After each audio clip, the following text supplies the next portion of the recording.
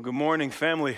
My name is Lo Alaman. I am excited to be sharing with y'all in worship today and excited that I get to share the word. I want to give you guys a quick heads up and almost a bit of a warning. We have some work to do today. We're going to be in Acts chapter 16, going to read about 23 verses in and of itself, which is a lot. Definitely going to be much more of a teaching time than a preaching time, but I want to start off with a time of just encouragement to let you know there is a word from the Lord for you today, wherever you are. The prophet Isaiah says, "How beautiful on the mountain are the feet of those that bring the good news." I have to tell you, I personally don't like feet. Think they're pretty weird looking and kind of nasty. I think that if you are wearing open-toed shoes, or even worse, barefoot, you should be arrested for public indecency because you are naked from the ankle down, and it makes me uncomfortable. I'm not for the showing of the feet. I think Chaco should be burned, but I understand what the prophet Isaiah is saying. How beautiful of a gift it is that the goodness of God, the grace of God, the love of God, his favor, his promise, his blessing is not a thing that we have to chase, but it runs toward us. How beautiful of a thing is it to see the goodness of God running after us. Wherever you are, friends, God's love, his heart, his desire for you is chasing you down. So we pray, Abba, that you would use this time, use our space together, use your word to inspire us, to show us your goodness as we get to work in this thing. It's in your name we pray. Amen. We are actually wrapping up our sermon series, Contagious Faith, and faith goes viral. We're ending this journey through the book of Acts, and we've seen a dynamic play out through the book of Acts, that God is doing a beautiful thing through the work of Jesus, through the cross. God is reconciling us vertically to God. But there's a dynamic that you can observe, that every time Jesus meets someone, every time his spirit moves in somebody's heart, to see how God is reconciling things vertically, there's an impact horizontally. Faith is becoming contagious. And not just a vertical faith, a horizontal one. There's a dynamic one I kind of put it on the screen for you guys to see. Vertical faith is believing that God is forgiving sin, is defeating sin. But horizontal faith is observed as well, that we see that God is freeing us from sin and setting to right all the things that sin made wrong. God is not just reconciling us to himself, which he is doing, but he's also reconciling the church to the world. That something is happening vertically. Our hearts are becoming one with the Father. Christ is removing the chasm. There's no separation between us and the goodness of the Father, which is beautiful. But as he's doing that, he's also changing lives. That our world is becoming directly impacted by this spreading of the good news. Lives like Paul's are being turned around. People who were once enemies of God are finding themselves championing and heralding this message and devoting their lives to the faith. In the Old Testament, sin broke apart language, and you find that God is bringing language back together, symbolic of how he's bringing people back together. Jews are doing life with Gentiles. It's a beautiful story how God is reconciling things vertical, but also horizontal. Heaven is messing with earth. It's doing things in our world. And as we continue in the story of Acts chapter 16, we'll see it keeps happening. We're going to read a good chunk of verses, verse 11 to 34. And make sense of it as we go. So a little context, Paul and his friends were about to go to a place, and the Spirit told them not to. Spirit's messing with their plans, messing with their direction. They want to go and take the gospel. And instead, he leads them to a place here. So starting in verse 11, from Troas, we put out to sea and sailed straight for Samothrace. And the next day, we went to Neapolis. From there, we traveled to Philippi, a Roman colony, and the leading city of that district of Macedonia, and we stayed there several days. On the Sabbath, we went outside the city gate to the river, where we expected to find a place of prayer. They're looking for a place of prayer because this is a pagan town, and there's not a synagogue there. For there to be a synagogue, all you need is for 10 guys to show up, 10 Jews, to say, we want to have a synagogue here. And unfortunately, they could not find 10 dudes, so instead, they go and find the sisters. Next verse is, we sat down and began to speak to the women who had gathered there. One of those listening was a woman from the city of Thyatira named Lydia, a dealer in purple cloth. She was a worshiper of Yahweh. The Lord opened her heart to respond to Paul's message. When she and the members of her household were baptized, she invited us to her home. If you consider me a believer in the Lord, she said, come and stay at my house. Lydia is a dealer in purple fabric. Purple was a rare dye made from shellfish, and it was really, really expensive, high-end fabric. She sold it to very affluent people. So baby girl was pretty much loaded, had a lot of money, was well off. And you would think she would be content given her lot. She has a lot of money, owns her own business. She's hanging out with the girls. She don't need no man. Like, she's doing great by all standards. But it says that the Lord opened her heart to Paul's message, realizing that there's more to life than just this success. There's more to life than this affluence. There's more to life than all that I'm receiving. Her heart is open to the gospel, and it wraps around it. And something happens to her vertically. Her heart is committed to Jesus, but something also happens horizontally. Do you see it? She says, hey, if you guys believe that I'm a believer, I don't just want to see you guys when we get to heaven. Come stay at my house now. Come do life with me. She responds in hospitality and generosity. Something happens horizontally as well. Put her words in another frame. She says, if you believe that your father is my father, then you have to call my house your home. Let's do life together. Let's share our resources. Let's be in community with one another. And as we keep reading, this keeps happening. Once, when we were going to the place of prayer, we were met by a female slave who had a spirit by which she predicted the future. She earned a great deal of money for her owners by fortune telling. She followed Paul and the rest of us shouting, these men are servants of the Most High God who are telling you the way to be saved. She kept this up for many days. Finally, Paul became so annoyed. Do not miss the interesting motivation for ministry here. He was so annoyed that he turned around and said to the spirit, in the name of Jesus Christ, I command you, come out of her. At that moment, the spirit left her. When her owners realized that their hope of making money was gone, they seized Paul and Silas and dragged them into the marketplace to face the authorities. They brought them before the magistrates and said, these men are Jews. They're throwing our city into an uproar by advocating customs unlawful for us Romans to accept or practice. The crowd joined in the attack of Paul and Silas. The magistrates ordered them to be stripped and beaten with rods, public shaming, which was illegal to do to another Roman citizen. After they had been severely flogged, they were thrown into prison, and the jailer was commanded to guard them carefully. When he received these orders, he put them in the inner cell and fastened their feet to the stocks. Not a great start for our guys. Like, can you see them?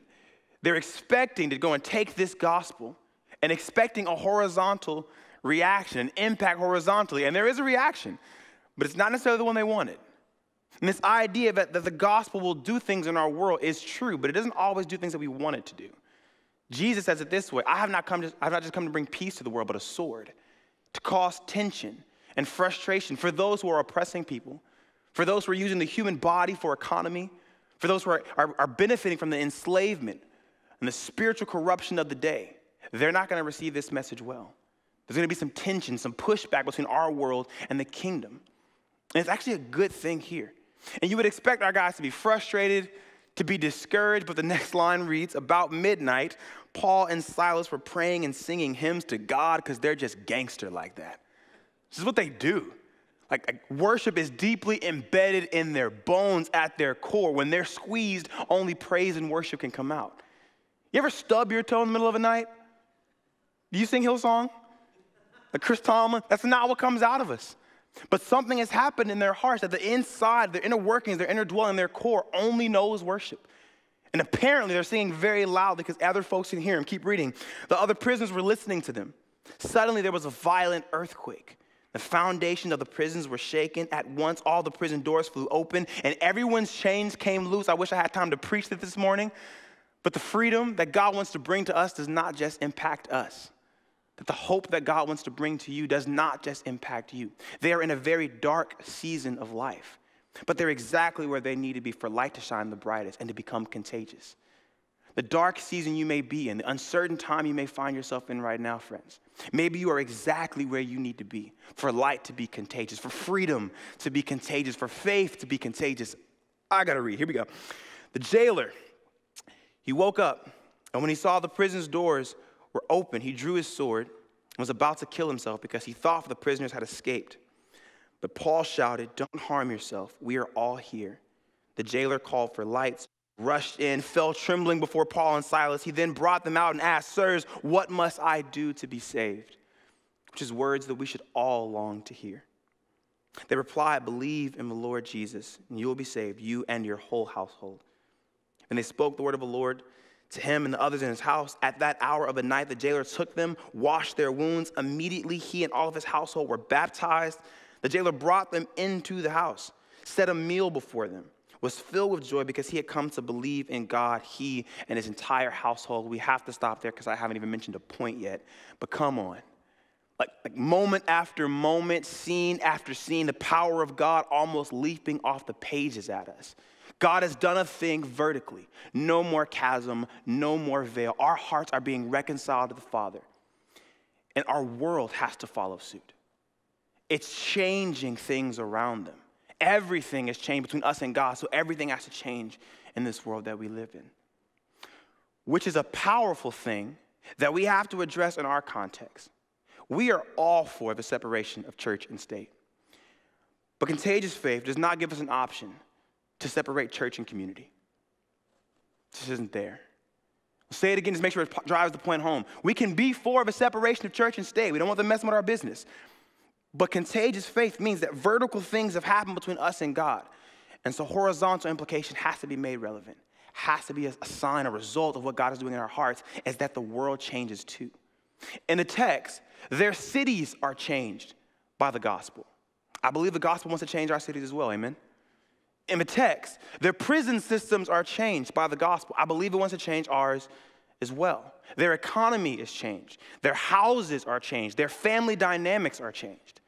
The gospel is not just reconciling us to the Father, but the world to the church. And this is something that is beautiful and powerful, but I think often missed in our culture. Within our context, we like there to be a separation. The way that we see things, we like there to be a separation between the sacred and the secular. And that doesn't seem to be a thing in the book of Acts or much of Scripture at all. In fact, depending upon how you read Scripture, depending upon your worldview and the framework with which you understand the gospel, the whole book of Acts may be really confusing. And so for a moment, I just want to address some of the ways that we think about the world. What are our worldviews? I think there are three main ways that we can see the world, three options, if you will. And these options are kind of boring to explain, and so I asked my wife to help me draw some pictures. I draw terribly, but she's going to help me draw some pictures to kind of help us see, get a visual for what this looks like. So option one I will call the container, and the container is all these really cute pictures that my wife drew. In the container is the material world. The way that we think about the world is it's all the things that we can touch and see and taste and hear and taste. The material world is all that there is. Everything that exists inside this box. So trees are in the box. The sun is in the box. Chick-fil-A is in the box. Praise God for that. Good and evil is in the box. People are in the box. Love, hate, life, death, all exists within the box. And this idea is that everything that exists is here, and there's no hope outside of it. There is no existence beyond this life. There's no existence beyond the material. And a lot of atheists think this way. A lot of agnostics think this way. But a lot of religious folks think this way as well. That the only world we occupy is this one. The only way we exist is physically, in the way in which our material world responds together. And the box is not all bad. I mean, there's good stuff. Everybody loves the sun and trees and Chick-fil-A. Like, all that's fine. But there's some issues with thinking about the world this way.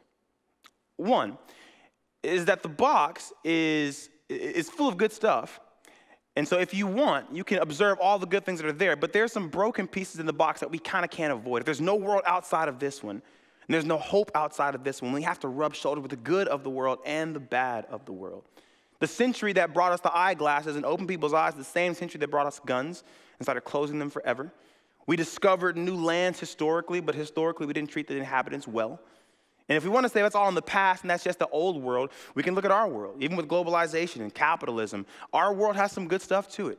We have space travel, we have modern medicine, we have Starbucks, all of which are amazing advances. We also have COVID-19. We also have racial tension. We also have human trafficking. We have brokenness in our box as well. And for a lot of us, this season has been a reminder that the box isn't perfect. We may have thought that was all the past, that they dealt with the brokenness of the world, but we've arrived at utopia. And I think this hard season has reminded us that the physical world in and of itself has brokenness. And the issues that we face is that there's goodness and brokenness, not just in the world, but in our hearts as well. That even if we have all the good things in the box, we find ourselves dissatisfied, discontent, frustrated, longing for more. And if we try to fix the box, which is the most moral thing to do, the most selfish thing to do is just to enjoy the good things of the box, no matter who you oppress or hurt or marginalize in the process. But if you want to take the moral route, the best thing you can do is clean up the box. But the issue is the brokenness is not just out there. It's in all of us as well. Worst part of the box, Worst part of looking at the world this way is that it is void of hope and meaning. Ecclesiastes said it this way: vanity amongst vanity, meaningless amongst meaningless. The Hebrew word there is hevel. The whole world is made of smoke. There's no meaning we can grab hold to. We can see it, we can long for it, but we can't find meaning. We can't find purpose because everything that exists will exist no longer soon. Everything in the box has an expiration date. We won't last long enough to see the goodness of our works. We're darned if we do, we're darned if we don't. And the box is a really good way to depress yourself. And it's not just the atheist or the agnostic that think this way, but most politics leans this way. Clean up the box. Fix the box. The problem is them, not you. And the issue is, it's a half-truth. There's issues in our world, but there's also issues in our hearts. The box is depressing, but there's another option for us. Option 2 may be a bit more encouraging, and I think fits more well within the framework of how Christians think. And this one is the option of either or. The idea is that we still have our space. There's a box of sorts. Trees there, sun's there, cool-looking dude's there. He has elf ears. It's cute, babe. But there's sin and death in our space. There's brokenness in our space. And luckily, there is more than just our existence. There's God's space. And God's space is full of his throne, which here looks like a lazy boy, which is cool. And there's angel babies with wings. You ever notice that angels are always like playing the harp? And they're like fat. And in our depictions of them in Scripture, they don't seem to look that way. But the idea is that God's space is better. Our space is filled with brokenness, and God's space lives with his rule. We rule brokenly. He rules perfect. Our depictions of God, he's an older dude. Gandalf, if you grew up in a white space, what he kind of looks like. Morgan Freeman, if you grew up in a black space, he's an older, seasoned, wise guy who's inviting us to a life where he rules and he reigns, and all that's good. There's a bridge, though. There's a chasm between us, and there has to be a bridge to get us. Something separates our space from God's space. It's sin. It's brokenness. He's holy, and we are not. How do we get there? And that bridge, the Sunday school answer you all know, it's Jesus. Jesus comes to be a bridge between our broken world and God's world. And this perspective, I think, offers some truth, but I think it's a half-truth.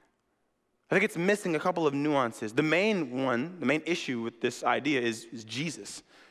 Jesus does weird things, like breaks bread, which is in our space, and calls it his body, which is sacred and holy in God's space. Jesus tells us to pray, which if the only purpose of Jesus is to get a ticket into heaven, then what's the point in praying? Why would God mess with our space if I'm supposed to just go to his space? The biggest issue I see with all of this is the motivation for getting to heaven. I grew up in a black church. We typically worship on Sunday for about 6.5 hours. It's a long experience. And all the depictions we get of heaven is that there's cute, chubby babies playing the harp, and Morgan Freeman's there, and it's going to be a great time, but it's all worship, all the time, forever. Do you know how long forever is? It's a long time. I love worship. I love singing. But forever? It's a lot of time. And the motivator is not, okay, well, you really love singing, or you really love Morgan Freeman, or you really love angel babies who sell you toilet paper. Your motivation is if you don't go here, then you could go here. And this is hell. And this dynamic that we're preached often. Every youth group I went to, growing up, I heard, if you died tonight, where would you go, heaven or hell? It's the main narrative of this way of thinking, heaven or hell. Hell is this hot place, like Mississippi in the summer. There's a devil there poking you with a fork. It smells like fart. It's a not great place. You don't want to be there. Which makes heaven seem like, okay, cool. I'll sing forever. I don't want to go there. But is that the motivation? To be with God forever? Is it just so we avoid hell? Really interesting. If you look up, you go on the internet or you look up on your Bible app, type in heaven and hell, or heaven or hell. You know how many times that shows up in Scripture? It's a crazy amount. A whopping 0. This dynamic doesn't exist anywhere within Scripture, but it's a story we're told. It's a framework we have for looking at the world. Heaven and hell are not a narrative that show up at all in Scripture. It's not seen there. I think this image holds some truths, but it's a half-truth. And there's another option for us. The option I think that is the kingdom, the option I think makes the most sense. And that's this. It's the kingdom. It's our space, which is good and bad. Chick-fil-A and sin. Trees and brokenness. There's God's throne. It's where he rules and where he reigns. And the gap that bridges them together not gets us to one other place, but bridges them together is Jesus. And what happens in Scripture is this dynamic of heaven and earth is seen all the time. In fact, 2/3 of the Bible has this narrative in it. Of the 66 books, 42 chapters talk about heaven and earth as a dynamic. And that God makes heaven and earth, and he rules both of them, and his desire is to reunite them, to bring them both together. And in this space, Jesus makes a lot of sense. In this space, he is fully God, but he's fully man, together. In this space, Scripture makes sense. It's inspired by God. 2 Timothy chapter 3, all Scripture is breathed by God, inspired by God. But in chapter 4, Paul says, bring my jacket. It's written by humans, but it's both. God inspired, influencing humans to write it. It's a story that pulls them both together. And this is seen thematically through Scripture. The Garden of Eden, it's our space, but God dwells in it. He rules in it. God meets Moses at a burning bush and says, hey, take off your shoes. This is holy ground. I have reclaimed and repurposed this earth. I dwell here. And the Israelites, as they're traveling to a promised land, they begin to make these tabernacles, a place for God to dwell, where God's dwelling, his presence personally lives. They call it a tabernacle, a dwelling place. And in John chapter 1, Jesus is that same exact thing. It says he makes his dwelling among us, which is the same word for tabernacle. He tabernacles with us. It's God fully in our space fully. The vertical is interacting with the horizontal. That's what happens with the church, Ephesians chapter 2. The very last verse says that your body will be brought together. All of you will make a community together where the Holy Spirit will dwell, or tabernacle, will live here. The kingdom is not about us escaping into heaven. The kingdom is about invading earth. And issues and politics and all that weird stuff that we like to argue about in the box doesn't seem to be the thing for Jesus. I heard a quote this week. It said, Jesus didn't come to take sides. He came to take over. He came to invade, to bring heaven here. That's what he tells us to pray. He didn't say the kingdom is far off, but it's near and it's coming, it's advancing. He says, pray, Father, your kingdom come. Not me go to it, your kingdom come. Your will be done so that on earth starts to look like heaven. Invade this space. And when we think about the world this way, the book of Acts, particularly chapter 16, start to make a lot of sense. Think about Lydia's story. If Lydia believed in the box, if her perspective was the box, she would have been content. She had the best that the world had to offer. She was successful, she was affluent, but she had a hole in her heart. God opens that and says, there's more to life than this. If she believed in option 2, she would have just said, all right, fine. Thanks, guys. I appreciate the Jesus ticket into heaven, but you know how we cash in that ticket into heaven in option 2? It's by dying. In Scripture, death is not access to God. Death is a defeated foe that cannot keep us from heaven. She says, I won't just see you guys on the other side of this thing. She says, come, tabernacle with me. Make my house your home. Let's do life together. Let God create something here. In Celtic theology, the way that they think about God moving in our space, they call it thin spaces. Spaces where the veil between our space and God's space gets really thin, and you can't tell which space you're occupying. Is it my space or God's? I don't know. We're all meshed together. There's reunion. God is making a thin space, and that's what Lydia wants. Come and meet in my home. Gather in my home. Same thing happens with the girl. They see her broken. They see that she's a slave, and if all they cared about was the box, they would say, okay, she's a tool of capitalism. She's a slave. We should probably free that. But that's not the issue they address. They address her soul. They offer freedom by casting out the dark spirit. Her proclamation was correct. These guys are telling you the way of life. Her proclamation was right, but the spirit that needed to fill her was the Holy Spirit. They cast out the darkness.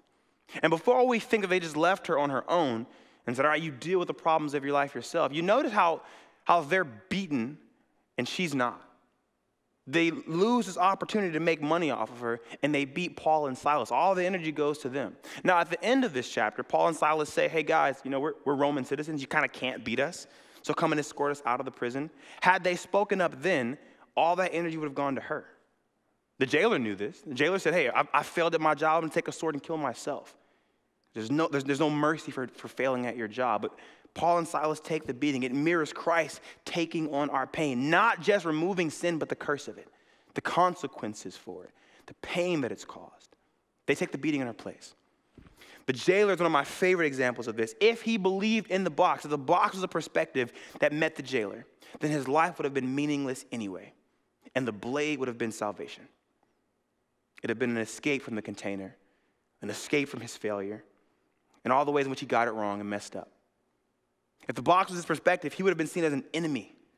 And there's no reason to save his life, but they speak up, they say, hey, we're here. And they offer him hope. They share the gospel with him. They invite him to do life together. And what happens next? Not just vertical reconciliation, but horizontal. He takes them into his home. He feeds them. He cleans their wounds. Why? Because they matter. Because our bodies matter. When Jesus comes back, he doesn't come back as a ghost. He comes back with a body, an earthly thing. Because the vertical has set right the horizontal. The gospel is shaking things. It's changing stuff. And it's inviting us to respond as well. And what he says is, hey, come spend time in my house. Come hang out. The same thing Lydia said, hey, if your father's my father, call my house your home. They make a thin space, a tabernacle, out of his living room. They hang out together. And this doesn't just happen there. This happens all throughout the New Testament. The early church was a movement that bounced not just from city to city, continent to continent, but it starts in the home. Romans chapter 16, verse 5. Paul says, greet also a church that meets at their what? Their house. Colossians chapter 4, verse 15. It says, give my greetings to the brothers and sisters of Laodicea and to Nympha and the church that meets where? At her house. Philemon, verses 1 and 2. Paul, a prisoner of Christ, and Timothy, our brother, to Philemon, our dear friend and fellow worker, also to Aphia, our sister, and Archippus, our fellow soldier, and the church that meets where? In their home. Their home is being reclaimed, repurposed. It's their space, but God is dwelling in it. And it becomes a thin space, a hallowed ground where God starts to do a work. Heaven starts messing with earth. They do business together, and something special happens. Hearts become converted. Lives become changed, and cities are impacted in the wake. Countries, continents, generations, history is impacted in the wake because somebody opened their door. What I love about my job is that I get to chase after this thing here in Miss Church, that I get to work with home groups. And Harvest is a beautiful worship community. And what would it look like for us to take what the Spirit is doing in here and to not let it stop at our doors, but to walk through yours? And the Spirit of God continuing to make our hearts one together, as it says in Ephesians, so that the Spirit can dwell within our unity. You can dwell at our table. Make a thin space of your home. I'm excited to be able to chase after this together. We already have a few groups that are going, and it's an awesome movement happening. And our hope and our dream, our vision is that our church starts to look like the early church, that we gather and worship. We declare the goodness of God. We are missional. We go out all over to the ends of the earth. But this is a movement that started in their living rooms for them. And I believe it wants to start that way here too. We're invited to see all of the beauty of the kingdom in our homes. Over the next couple of weeks, we'll talk more about this, show more invitations, how you can get involved. If you're already in a home group, come on, fam. Thank you. It's about to go down. If you're interested, if you're curious, lean into that. We're going somewhere. God's making a thin space out of our houses. It's going to be a beautiful, beautiful thing. And on the off chance that you think, yeah, maybe not me, maybe not my house, I'm dealing with brokenness, I'm struggling, my family is not perfect or put together, my kids are weird, we have our shoes off, we meet with our feet out, I won't come over, but other people will, I promise. Here I want you to see. This chapter is powerful because Paul is calling a people to not just gather together, but to be a church. The people that meet here in Acts chapter 16 eventually become the church of Philippi, which is where he writes the epistle to the Philippians. And what the beautiful invitation we see is that Paul started a church out of a businesswoman, a demon-possessed girl, and a suicidal parole officer. Not the winning candidates you would think he would select, but the reality of who they were, the trueness of their stories, good, bad, the ugly in between. That's what God moves in. The reality of our space, not a picture-perfect version of our space, the reality of our space. Heaven approaches. Heaven invites. There's a poem I'd love to read for you guys, not one of mine. It's Elizabeth Barrett Browning. She says, earth is crammed with heaven, and every common bush afire with God. But only he who sees takes off his shoes. The rest sit around and pluck blackberries. That earth is crammed with heaven. Heaven wants to enter into our cities, our conversations, our relationships, our communities, our prisons, our workplaces, our market, the roads. He wants to move and change things horizontally. We have to have eyes to see. Our prayer is that God will continue to mess with your theology, continue to mess with the folks that sit around your dinner table, that you would long for those that are not there. Our prayers that the Spirit of God would land himself, not just in our church, but in our houses, to create a thin space, to do work for heaven and earth to do business. Because when that happens, friends, we can see nothing but revival, nothing but awakening, nothing but heaven occupying this space. So Holy Spirit, we pray, come. Fill us. Fill our church, God. Fill our worship. Fill our song. Meet us in your word. Meet us in our mission. Meet us in our generosity. Holy Spirit, do not pass by our homes. We are in desperate need of revival, of awakening, of a move, Jesus. We believe it comes. And before it knocks on legislation, before it knocks on the door of the public, before it moves in the city, the country, the continent, it comes to our houses, God. So will we be a people of open doors, of extended arms, and an invitation that says, come, Holy Spirit, work at my dinner table, work on my favorite chair. We'll cut the TV off for a while. We'll have conversation. We'll get it wrong. We'll bring our brokenness and our ugliness. We'll make mistakes. But would you blow like a rushing wind in our hearts, in our homes? We love you. We pray. Amen.